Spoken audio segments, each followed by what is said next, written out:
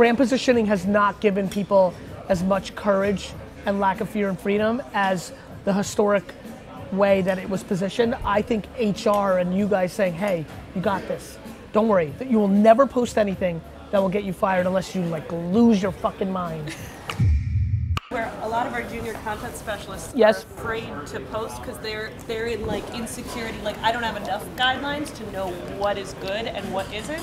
So that's why we want to put I think the that's sandbox super in fair. place. I think that's super fair. I think that what we've seen, and I love, by the way, I love that, rebuttal and context, that's good. I would argue that that is an HR function more than it is a brand positioning function from my experience in the last 3 years. Okay. Education. You know, it's actually making them feel safe.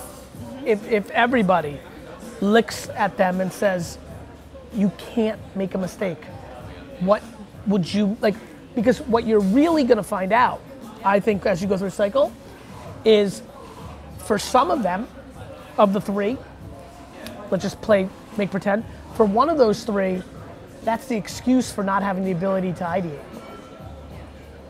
Got it? That's what we've learned. People will use things, they'll use process, they'll use people micromanaging them, they'll use complete freedom as an excuse to not do. So I think there's a couple things to think about. One, you know, I love where you're going and I'm fully on board. I would not spend a whole lot of time on it. I would not make it too thick. Rigorous, yeah. Because to your point, no matter what we come up with, when we hand it to the junior makers, there's still gonna be a human interpretation of what empowering the youth means, or escape your everyday, or rocking you to the next level. It's all gonna be that. And so I would make sure that you're layering two things. One, eliminating fear that right now they probably love their job so much. You know, it's funny, the best jobs are the ones that get crippled the most, right? Like if you're a young creator and you like are making content for esport, like you're like, did this happen? Is that Right? Right? So for me, it's a game of, hey, you can't make a mistake. Have good intent, try your best. We hired you because we believe in you.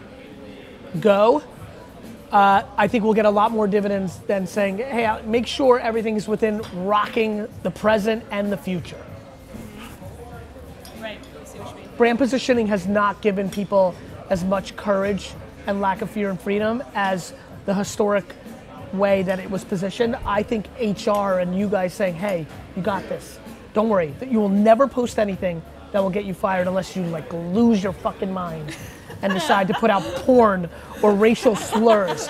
It's not gonna be that like you missed the boat and something funny, like, and by creating that HR safety net, you then actually get the creativity.